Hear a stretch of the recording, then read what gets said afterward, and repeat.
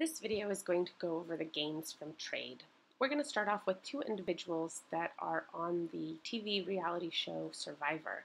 So they are stuck on a desert island, and this island has snow-capped mountains. Okay, so that means that there are some freshwater springs from the snow melt. Up at the top of the mountain, at the bottom, there is a nice place to get some fish. So we're going to look at two individuals. We're going to look at Matt and his friend Dave. Okay, they are on the island together. They are technically competing with each other. However, they happen to be friends, so they are going to consider forming an alliance if it's ever going to help them both out. Okay, so Matt and Dave are given 8 hours to gather as much fish and as much water as possible. They're competing against 30 other contestants, and the people with the lowest amount of fish and water are going to be voted off. So Matt and Dave are trying to win this challenge. Okay? And from previous days, they happen to know that if Matt spends the whole 8 hours that he has gathering fish, he would be able to produce 40 fish. Okay? If he spent all 8 hours getting water, he would be able to produce 20 units of water. Okay, Dave, on the other hand, if he gathers nothing but fish all day long, we're going to say that he can end up with 15 fish, or if he spends the 8-hour day getting water, he would be able to get 45 units of water. Okay, now I've chosen very easy numbers to work with, and we are going to assume that these two individuals have constant opportunity cost. So at the end of the day, if they are giving up fish for water, it's going to be the same ratio as when they first started. If you don't remember the difference between increasing opportunity cost and constant opportunity cost, you can go back and find the video on that. So what we're first going to do is we're going to draw Dave and Matt's production possibility frontier, okay? And again, we're going to assume that it's linear. So we're going to draw their production possibility frontier so that we can see Dave is in brown, and if he spends all day getting fish, he's going to be able to get a maximum of 15 fish, and if he spends all day getting water, he would be able to get a maximum of 45 units of water. So this is the PPF for Dave. Sorry, wrong level. Okay, and this obviously down here is water. Okay, so then this one up here, this is Matt's PPF.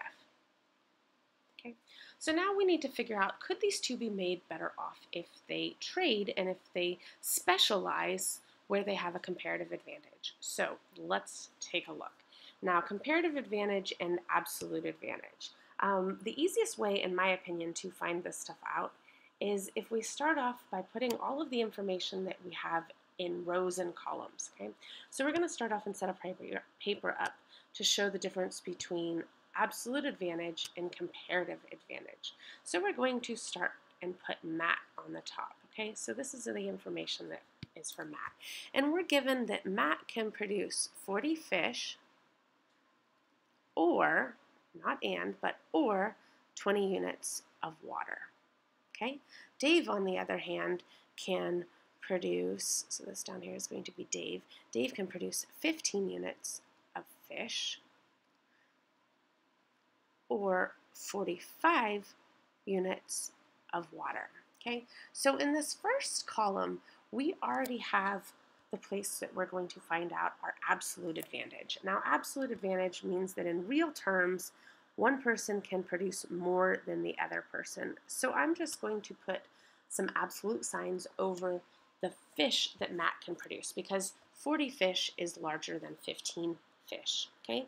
And then in absolute terms, Dave can produce more water than Matt can, okay? Dave can produce 45 units of water where Matt can only produce 20 units of water, okay?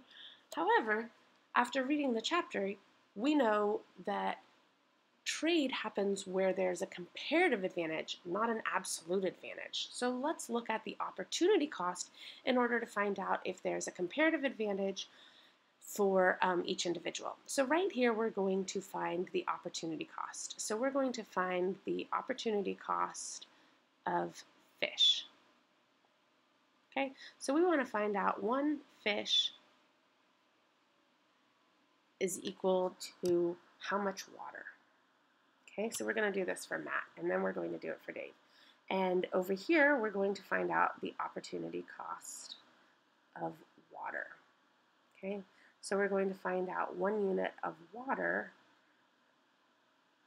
is equal to how many units of fish. Okay, so we're going to do the same thing for Dave down here. Now, if we take the time to set this up, all of the information and all of the questions that you would be asked on an exam are already going to be right here. Okay, so let's start with Matt. So one fish. If we're trying to find out the opportunity cost of fish, we're always going to use this very important formula. So the opportunity cost of good 1 is equal to the number of good 2 we have divided through by good 1. Okay, so that means for Matt, if we're trying to find the opportunity cost of fish, we're going to see how much water he can produce in a day and divide that through by fish. Okay, so we see that in a day, Matt can produce 20 units of water or 40 units of fish. That means that the opportunity cost for one fish for Matt is obviously 1/2 of a unit of water.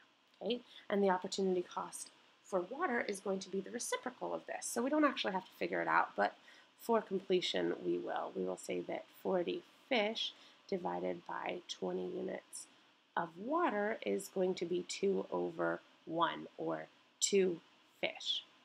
Okay, and it's important in the beginning to actually take the time to write in our variable, because if we just see 1/2 and 2, we're going to forget which one goes to which, especially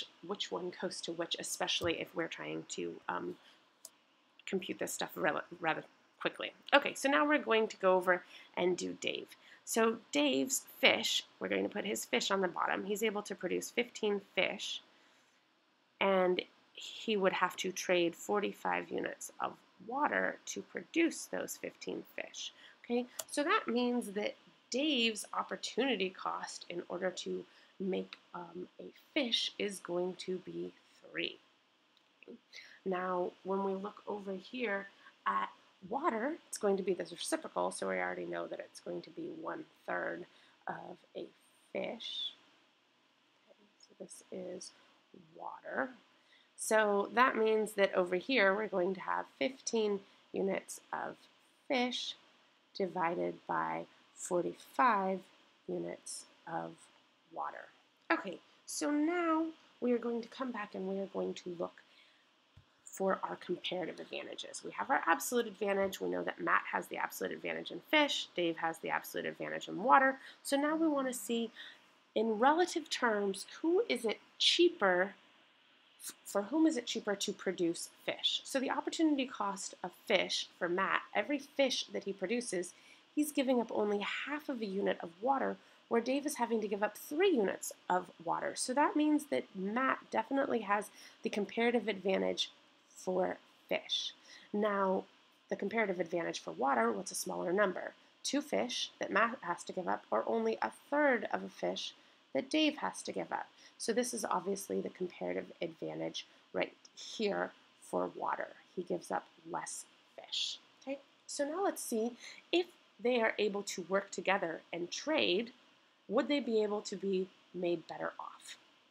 Well, if Dave spends all day gathering fish, he'll be able to gather 45 fish. If Matt spends all day gathering, he'll be able to gather 45 units of water. If Matt spends all day gathering fish, he'll be able to gain 40 units of fish.